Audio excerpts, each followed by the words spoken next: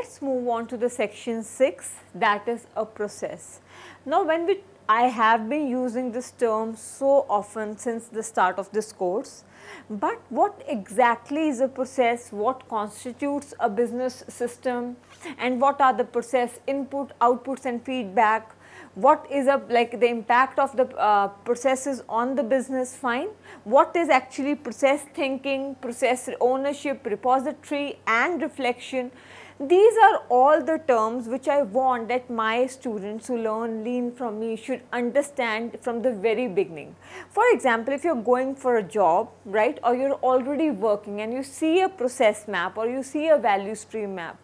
So I want that if you are a my student, you should be able to decrypt that process map, or you should be able to understand that what that value stream map is all about, what they are trying to tell, and if you are a part of a team, so you should be a useful member, like you should be able to contribute, and ideally you should understand these basic terms, and because these terms would be used very often if you are part of any process improvement team, right.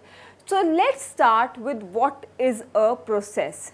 So process is a series of steps designed to produce a product or service. Well enough, I have told you, I have told this thing before. So basically we use a flow chart to depict a process. Flow charts depict what are the inputs of the process, how the material or the information flow through the process, and finally what is the output of the process. So this is the job of a flow chart. So when we talk about value stream maps, we talk about SIPOC, we talk about process maps, all of them they just use flow charts, right. So this is how they just break down each, like if it's a product, so you will break down each process, and if it's a process you will break down into further tasks or sub processes. So understanding and improving a process is key of every lean or Six Sigma project. Now if you are working on a lean or a Six Sigma project, this means either you are trying to develop certain new product or service, or you are just trying to improve something which is already there but which has defects. So what you are ideally going to do is that you will understand that what is the process, what are the inputs, what is the output, and what are the root causes of the defects, and all this can be seen using a process map. So example of process, for example, we are surrounded by processes. Example, if you take in manufacturing, assembling a product is a process. If you talk about finance, so billing is a process. If you talk about banking, checking a credit score is a process. So we are involved in the processes. So how does a process flow chart looks like? I have used a very simple example. So in case like you have hired few people to work for you, so now you have to pay, like you have either you have to make a payment or you have to give a check. So what the process would look like, and what would be the process flow chart would be like if you want to make one, right. So you will see what are the number of hours they have worked for you and what is the hourly rate. Once you know this, you will calculate the total amount of the payment, that whatever you have to pay them for that particular job before any deduction of taxes, that is you have to calculate the gross pay, fine. Then you have to check whether the payment is over $100 or it's under $100, because if it's over $100 you need to deduct taxes, and if it's not if it's like less than $100, then you simply have to deduct social security. So if it's over $100, you will deduct tax plus social security and you will pay the person, or you will just print the check. So this is how a simple flow chart looks like, and this is how the value streams would look like when you will see the actual value streams in your companies or the place of work. So this is how they look, but they would be very big if the processes are huge. So they can be simple, they can be complicated, but the basic thing is same. Actually they just break down the process into sub processes, steps, so that we can understand what is going on where. So coming to business systems, actually a business system is designed to implement a process or processes.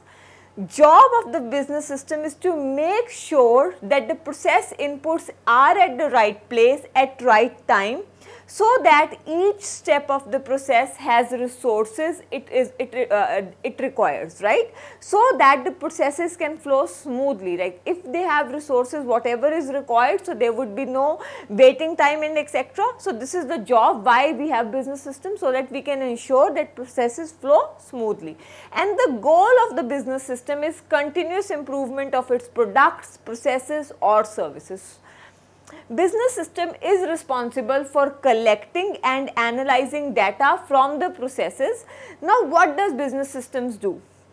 So they actually collect the data so that they can analyze how the processes are working, and this data is further used and other sources that will help in the continuous improvement of the processes. Systems and sub-processes which obviously form part of the processes, and the steps which form part of the sub-processes.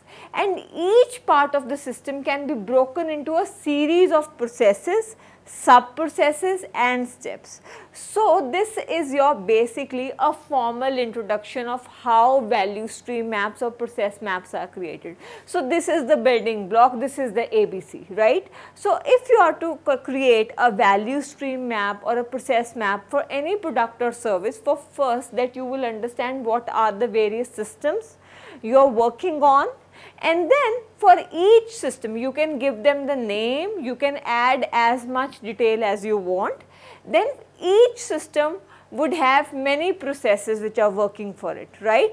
So what we do when we create a value stream map or a process map is that I would name, like I would give who is the process owner, like I can give them the number, or I can write down the name of each process. Then I could add further information like who is the owner of the process, what time this process takes to complete, how many people are working for it, and what kind of inputs go into this process and what is the output, right.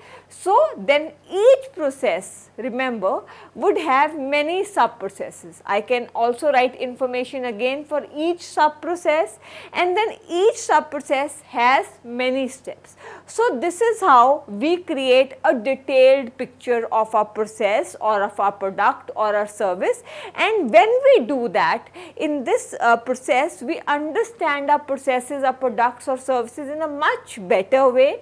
We understand where the defects are, where the lags are, or where the areas of improvement are, fine. So this is why we take so much of pain to create such huge value stream maps and process maps. So coming to, then we come to process management. So basically what is process management? It is understanding the process inputs, outputs and the feedback. What a process gives, what are the inputs. For that you need to understand the feedback loop. Basic information of feedback loop I gave you when I talked about Mr. Walter Shewhart of General Electric I think so in section 1 in evolution of Six Sigma, March of Quality. So right there I told you that he devised a system that what if we start understanding these outputs, and then we can use this data or information what we get from the outputs to improve the inputs and the processes, fine, so that we can have better outputs. So basically a process feedback loop looks something like this. It talks about the inputs, we can list all the inputs here, and then we mention the various process steps, and finally what is the output. So you understand this output and then you use this information to improve the inputs and the process steps. So basically feedback loop helps in process control. So that's easy to understand because you're using that information to make your processes better so that they stay within the spec limits or the customer requirements. So it's used for process control. Process flowcharts are elaborated to gain insight and detailed information. As I've already told you that you can elaborate processes process flowchart with as much information as you want, so that you can have optimum number of feedbacks, information or whatever detailed information you require to improve that process or product. So, various versions of these feedback loops are process maps, value stream maps. So, basically what actually we do by creating a process map, a value stream map, we collect information so that we can improve our products and services. Basic purpose is to understand the inputs and outputs of each process step, as output of one process step is used as an input of the next step. This also I have mentioned many times that whenever you are working on one process, so never think that this is final. You know, your output can be used by, and it is used by another department as a raw material, as an input. So always think that it should be defect free, because it will help the overall process. Ideally, each step acts as a customer of the previous step and a supplier to the next step. The value to the parent enterprise lies in the quality of these inputs and the outputs. So, what is the actual value? Where is the value? Why we focus so much on whatever the processes are, what are the inputs or what are the outputs? Because these inputs and outputs decide the quality of our products and services and the efficiency with which they are managed. So, basically process management is used in two ways, that is how the information is collected and how this information is used to enhance the quality of the processes or the outputs, fine. So, the function of process management is the collection and analysis of the data about inputs and outputs. So, what process management does is that we collect information, we collect data about the inputs and the outputs, and using this information as a feedback to the process. So, we use the collected information, whatever information we got from the data, we will use this information to either adjust the process or improve it. Or the second way is that the process should be designed in such a way so that data collection, analysis and feedback for adjustment and improvement are part of the process itself. This means that you design a process in such way that whatever improvements are required, the feedback and everything forms a part of the process itself, that it goes along the process. So, both these approaches show the importance of the design of an appropriate data collection, that is how you should be collecting and using the data, and what kind of analysis and feedback systems should be there to improve the processes. So, first everything begins with decisions about the points at which data should be collected. That is, you need to understand, the team needs to understand that which are the critical points from where data should be collected, which should have lot of value to the process.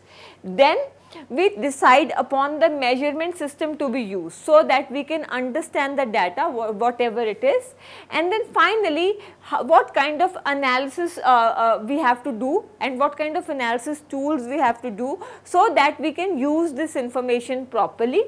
And finally, decisions pertain to the use of the information. Now we have collected data, we have measured it, we have analyzed it, and now time comes that how we use the results we got from this data collection so that we can enhance our processes. Fine. So, how this information is used? One way is that information is used as a real time feedback, as we do for control charts. Fine. So, information is used as real time feedback to the process, triggering adjustments of inputs. Example, we set up control charts and these control charts continuously keep watch on the processes, and in case there is any variation, they just show it and we can immediately just adjust or improve our process accordingly, right. So, data is collected and recorded on chart, which acts as a data analysis tool. Using information gained from the control chart processes, the processes are either improved or they are adjusted. Or the second way is that information would be used in the formation of plans for process improvement. For example, you are having a very stable process, but that stable process is incapable of delivering the desired output. Now, you will use this information, that is how whatever data you collected, you measured it, and now you have a good amount of information that what can make your process effective process. So, you use this information either to create a new process or design a new, like you just design a new improvement plan, or you just design a new process entirely so that it can give you the desired output.